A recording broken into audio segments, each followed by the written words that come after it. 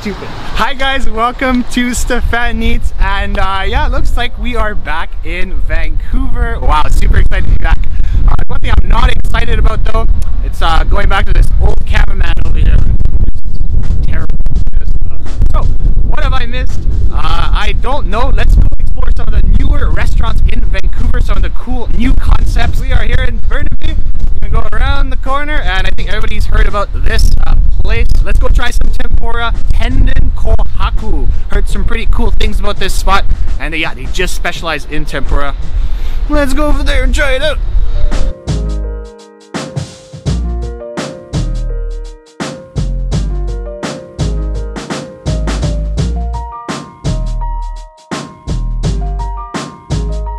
So, look at this, absolutely beautiful. It all came out at the same time, and I think we're gonna start with the time-sensitive items. So it's going to be, I think, let's go with this one first. This one is absolutely ridiculous. This is, I think, their signature dish. I think it's called the anago? I'm not quite sure. Anyway, I'm gonna put the name down there because I don't have the menu on me anymore. But I think it has a big piece of eel, it has some fish, it has some shrimp, and I think some other vegetables. I'm not quite sure exactly what's going on here. So I'm just gonna kind of taste test around this. Miso soup is here. Get that out of the way. Okay, so let's go. And first of all, look, what is this? Wow, it's like a whole fish. Look at this. So good. Okay, I don't know how I'm gonna eat this. I'm gonna break this in two because, you know, cameraman does have to eat. Oh, this is the eel. Yes, look at that. Look at the interior. Oh, perfect. All right, let's start off straight up just with this. Bare hands, savage mode.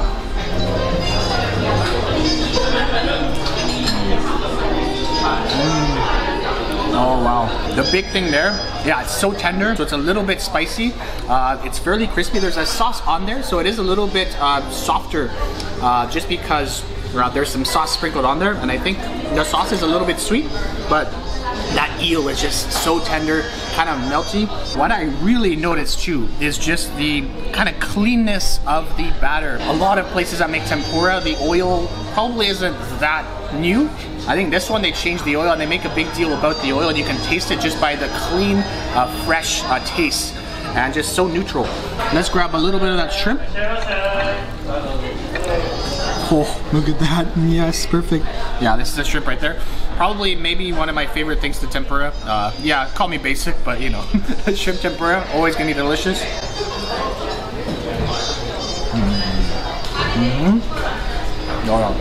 Once again, fairly crispy. You get that kind of veiny muscliness from the shrimp.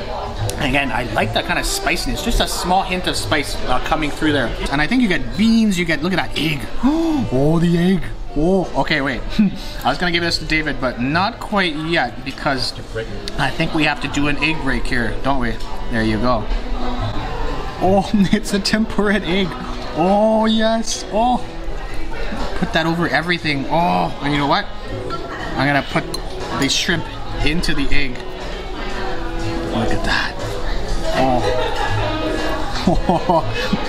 If that isn't decadence, I don't know what is. That looks absolutely amazing, just soaked in that epic egg. I didn't know you could do that to an egg. That's pretty cool.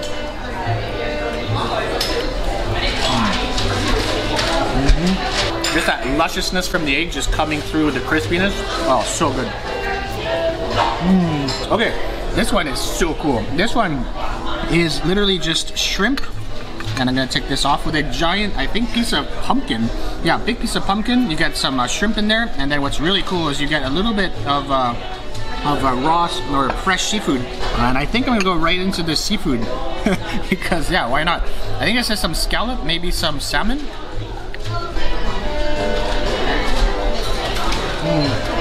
Super fresh, super delicious, and then maybe this giant pumpkin here.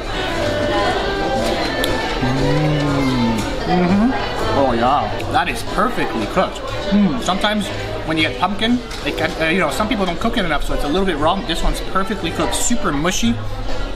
Oh wow, but not too mushy. Yeah, it retains this texture. The only thing I would say is maybe it needs like a bit of sauce to kind of dip into.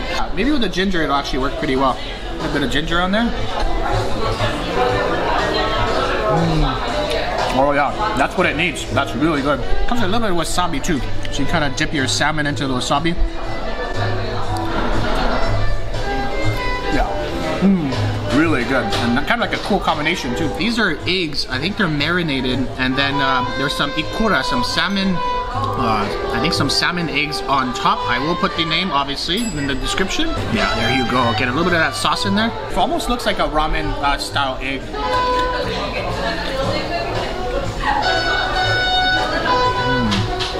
Epically creamy. You get a bit of sweetness from the broth at the bottom. Those little pups from the salmon.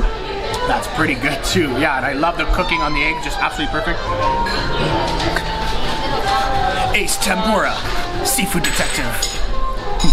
You know, Ace Ventura, Ace Tempura, seafood detective. Looking pretty cool. Okay, anyways, next spot, another new restaurant, Land and Sea. It looks like they're kind of fusing West Coast food with kind of some Japanese influence. So yeah, really cool. A little on the higher end. We've taken a reservation. That's what I would recommend because it looks fairly full. I saw a couple dishes that looked pretty epic. So let's go in there and try some of this food out.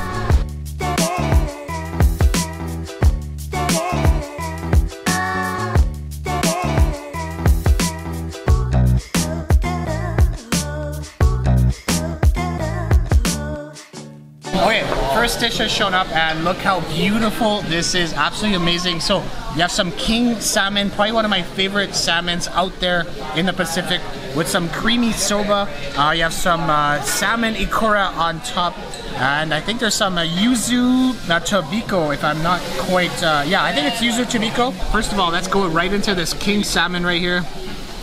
Look at that. Look at the way it just flakes apart. Oh, the cooking. Look at the absolute tenderness. Look at the juiciness on that salmon there. I'm gonna put a little bit of this ikura on top. Oh, I'm gonna try the salmon just by itself.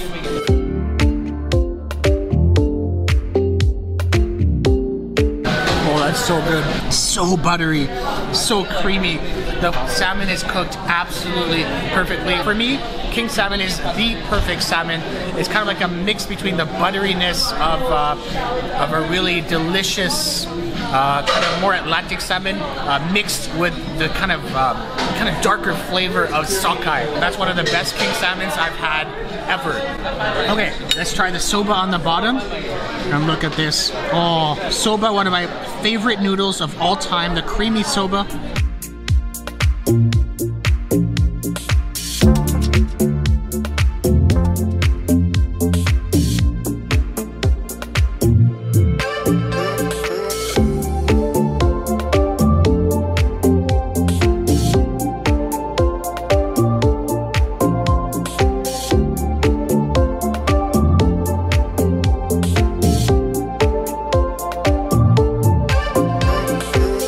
Got absolutely surprised. So in the middle of that soba bite, which was absolutely delicious, we got this epic Negroni. So Negroni is a kind of Italian drink with some bitters, some orange flavor, and yeah, when you took it out, you just smell the smoke. Oh, and such a beautiful smell too.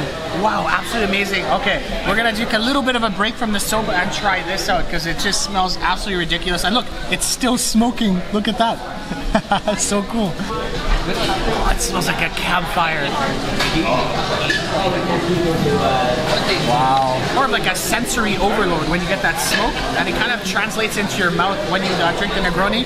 The Negroni's a little bit kind of bitter, and a little bit of that sweetness in there, and the presentation is just so cool. Okay, let's get back to this soba here, and a little bit of that salmon to go with it.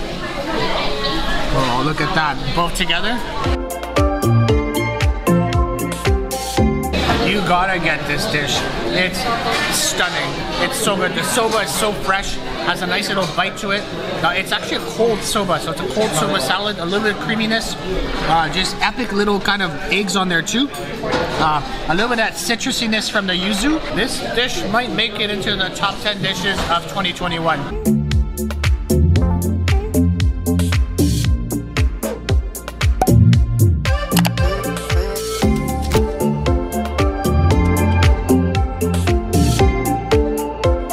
Dishes, and once again, just thank you so much to Land and Sea for just, I think they're hooking us up quite a bit. This is actually not something we ordered, but they just gave us some sable fish, which looks absolutely amazing. So sable fish with some egg tofu on the bottom, beautiful sable fish here, some broccolini it looks like, and I think he just poured a tomato consomme on top. Looks like some mushrooms too, but yeah, it's all about that sable fish. Look how absolutely tender that is. Oh wow, absolutely amazing. Oh, look at the tenderness. Oh, it just flakes apart.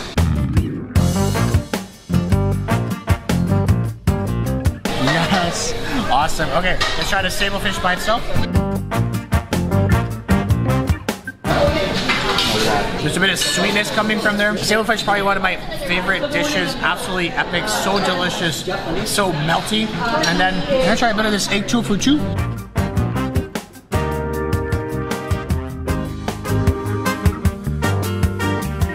Oh yeah. The egg tofu is so kind of creamy, almost like a custard.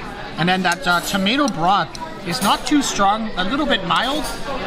And yeah, what I really love is it doesn't really overpower any of the seafood, so you still taste all the seafood. That tomato, this adds a beautiful kind of sweet blistered hint. Let's go on to the next one. So here, this is absolutely epic.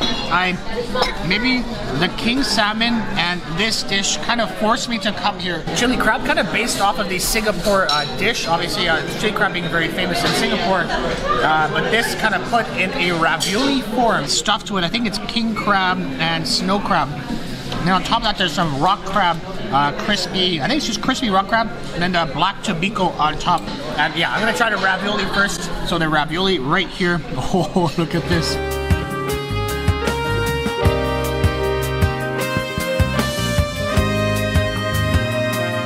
I don't have to say anything already. I know this is gonna be pretty damn good. Wow. Oh, where do I start? First of all, that sauce is absolutely epic. A little bit of sweetness, a little bit of spiciness. You can taste the chili. It doesn't overpower the crab. And then just fluffy, tender crab. That's all it is inside. No other filler. I will happily open my full wallet and shake whatever's inside. Whatever comes out, I will happily pay for this dish. And then look at that rock crab. It's so crispy. Look at that. Oh yes. Let's take a bite of the rock crab too. Oh, it's nice and airy, crispy.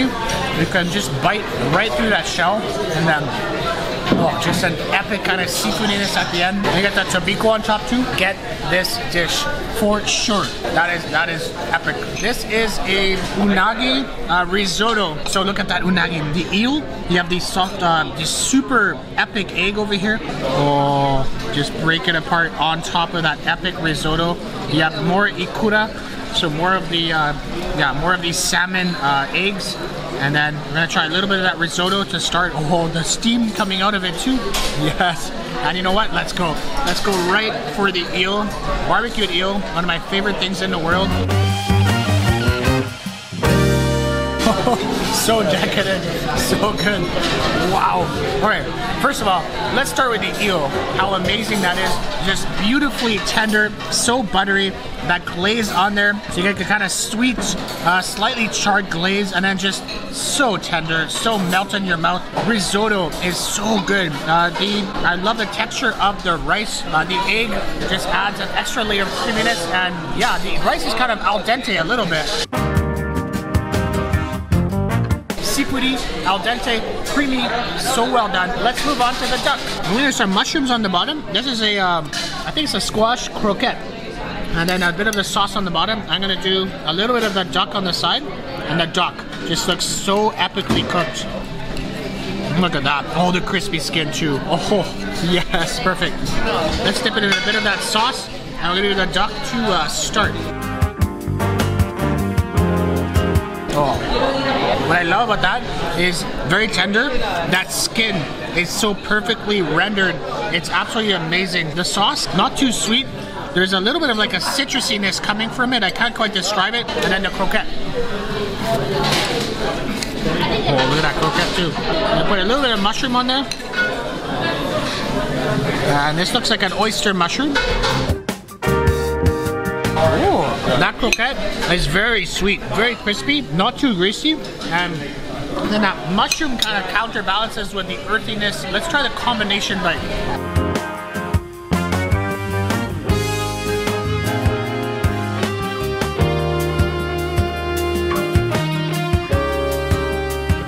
When you mix those together, that's where it really comes together harmoniously. Because of the sweetness of that croquette, that's really kind of a classic combination for duck because you do need some sweetness with the duck. Another winner.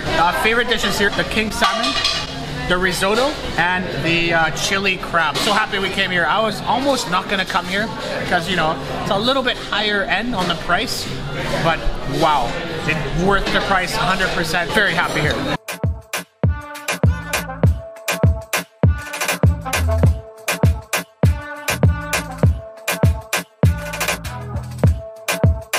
Anyways, next spot, pretty new. I think it's been here for a couple of months too. Kind of a Mexican food, but a little bit elevated. Some really unique dishes that you don't really see in other Mexican restaurants in Vancouver. So excited to try some of those out. First dish has come up, and this is one of the unique dishes that I really wanted to try. This is a flauta, but the really unique thing about this is they're making it with a duck interior.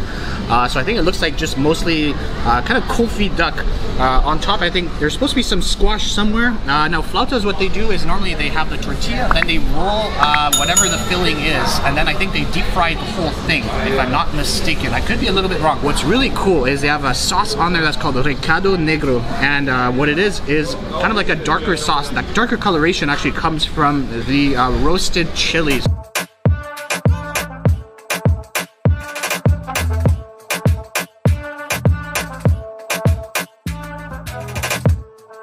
Let's try it before more dishes come, because that was an epic distraction. Oh god, that looks so good. Okay, let's try to ignore that for a little bit. So duck flauta, let's see if I can just pick it up with my hand, and there you go. Oh, perfect. Okay, I'm gonna put it on this plate here.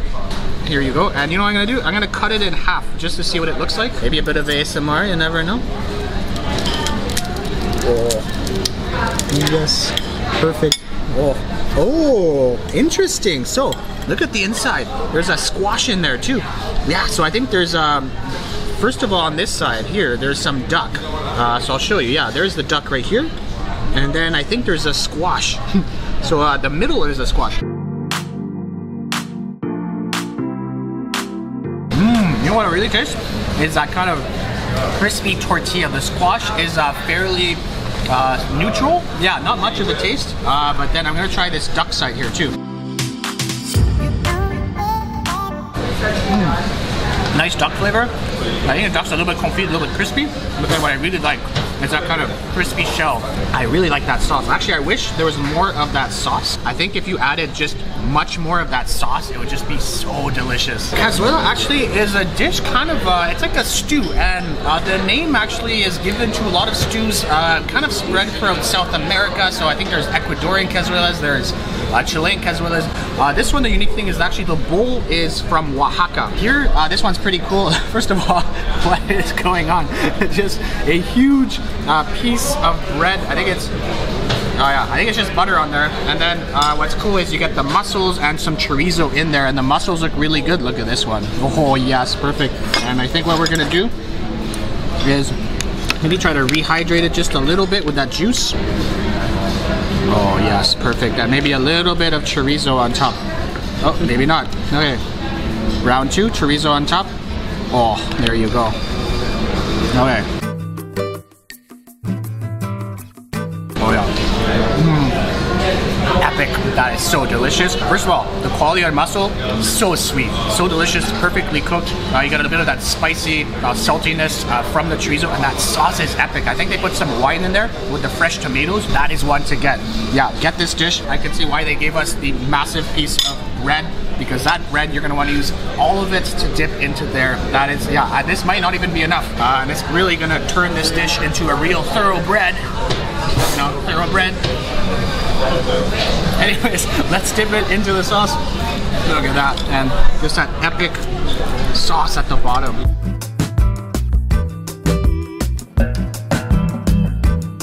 Oh yes, look at that, looks so good. So yeah, that's where it's at right there. This is a tostada, and really cool, kind of like a West Coast tostada. You have all this smoked salmon. What I really love is just the epic amount of smoked salmon you have on there. Some dill cream cheese, some, it looks like crispy capers. I'm gonna try to bite it without destroying it too much.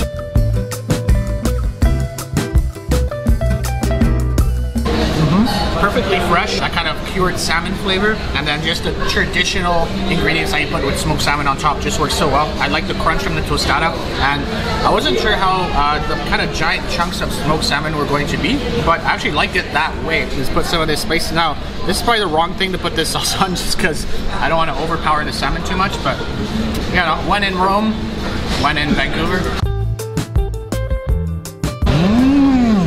You know what? That kind of roasted chili flavor, I thought it was going to overpower the salmon, but it works so well together. Let's go into this bone marrow ridiculous craziness. So this is called a sope on the bottom. So it's fried masa. I think these are some refried beans, and then just this hunk of bone marrow. I mean, look at that. Oh, look at the juice, the bone marrow juice. I don't even know how to even eat this. Oh God. just had a bone marrow accident. Oh, yes, look at that. I think that's it. Yeah, that's it. That's the bone marrow there. That is literally just a sack full of bone marrow on top of this sope. As you can just tell, the bone marrow grease has just kind of soaked into everything. This is ridiculous. Okay, I'm gonna try it by itself first, but I think this one might need a little bit of salsa, and let's give a little bit of bone marrow on top. Oh, bone marrow is a bit pink. Okay. Oh, there you go. Oh, that is just richness to the max. That is so rich, so buttery, so creamy. Sope is a little bit crispy on the bottom. I'm gonna add some of this red sauce.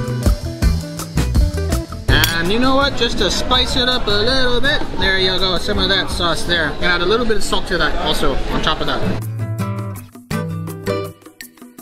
That's it right there. With that salt, with the kind of acidity from the sauces I just added, and a bit of that spiciness, that's where it really wakes the dish up, because without that it's just pure richness. But yeah, that bone marrow, you can't go wrong. Next are these carne asada tacos, and I just absolutely love this. Look at that, the melty cheese on there.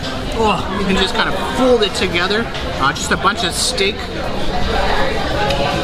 Pretty good. Okay. Bunch of sauce. Put that sauce on there. And let's take a bite. So inside, look at inside. All of that kind of cheesy goodness. I think I see some, maybe not, maybe just some onions, some steak, and some cheese. And then on top you can tell they put some more cheese, so it just kind of crisps up on the grill. And then you're just gonna fold it and bite into this absolute masterpiece. Oh, yeah, get this one. That is so good. Oh, wow. The steak is nice and tender. The two tortillas are still fairly holding together. They're holding together very nicely, but then I think it's all about that kind of crispy cheese, greasy layer that just kind of creates its own crust. But what I really like is once again, the tenderness of the beef is just all there. A little bit more of that sauce. You have to sauce it up, of course. And yes, yeah. Actually, these sauces really not that spicy, but this one's fairly, you know, this one kind of adds to the flavor right there. So yeah, there you go.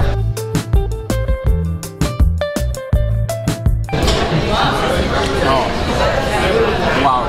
Once again, that's the bite, and I got a bit of the avocado in there too. Yeah, so many amazing flavors coming from there. And this might be some of the best carne asada I've had in Vancouver.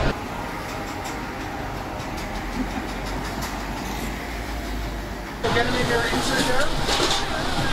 So, okay, so when you're doing this, I better put that on. Provo onion going with a whiz-sauce. Chef from the sleeves, he's got that. Whiz-sauce, yeah. Perfect. Oh yeah. Oh yeah, that's huge. Just grab some napkins there. I'm just gonna bag this up for you, buddy. Okay. Oh, Birria cheesesteak, baby. Birria cheesesteak. I got food for you. Grab some napkins. I put 2 forks in here for you. Thank you, buddy. You bet you will. All right, I'm gonna roll on some orders.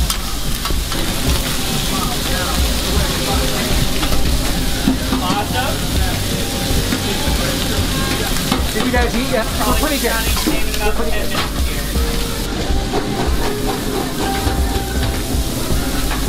Awesome. You want to email or text the receipt?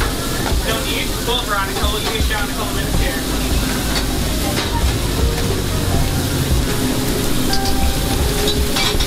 How are you doing? And you can start them, right? So you can get the whiz on.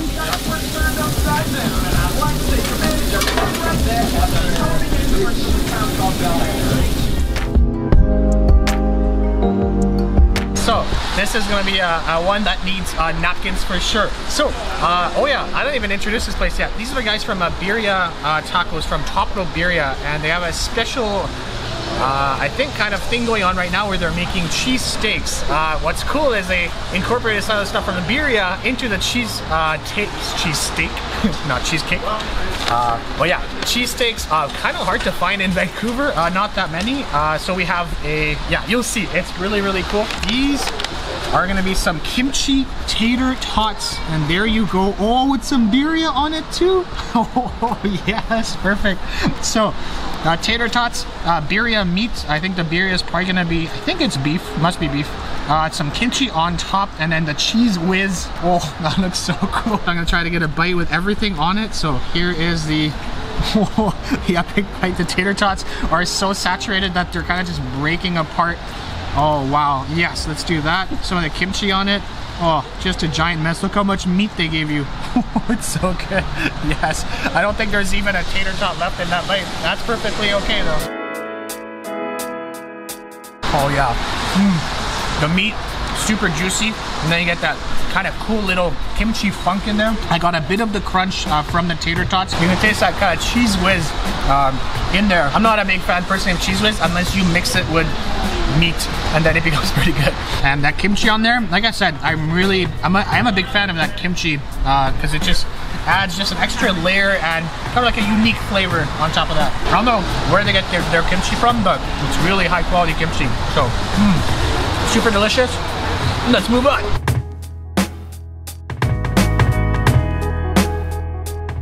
This is a cheesesteak here.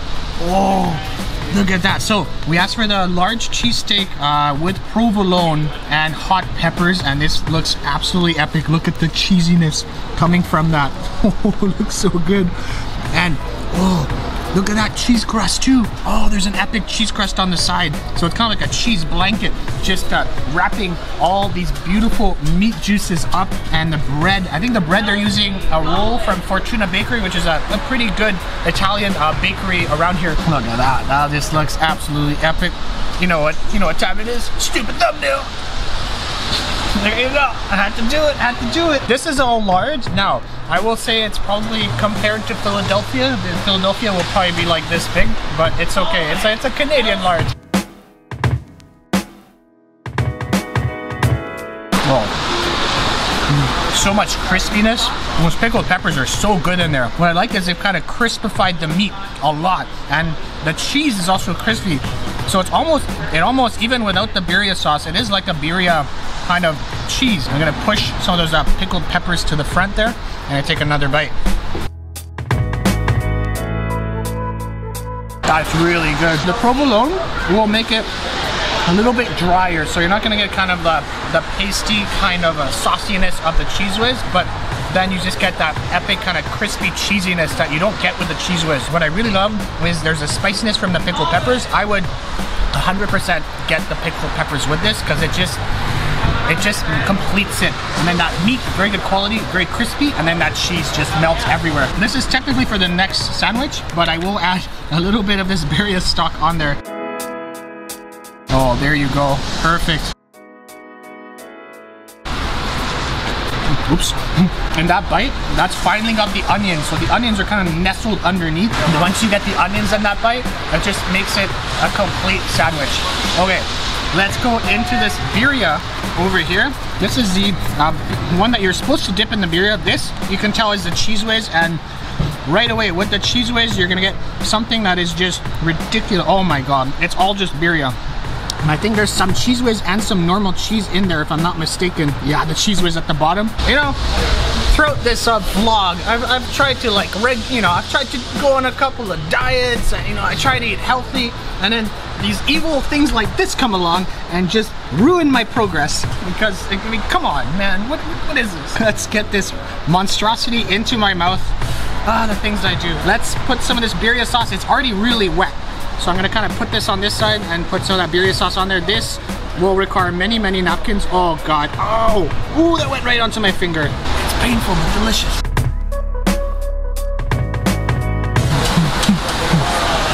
Oh God, it's so good. For this one, make sure I have a defibrillator just in case, because that is heavy, juicy, delicious, cheesy. Look at all that meat.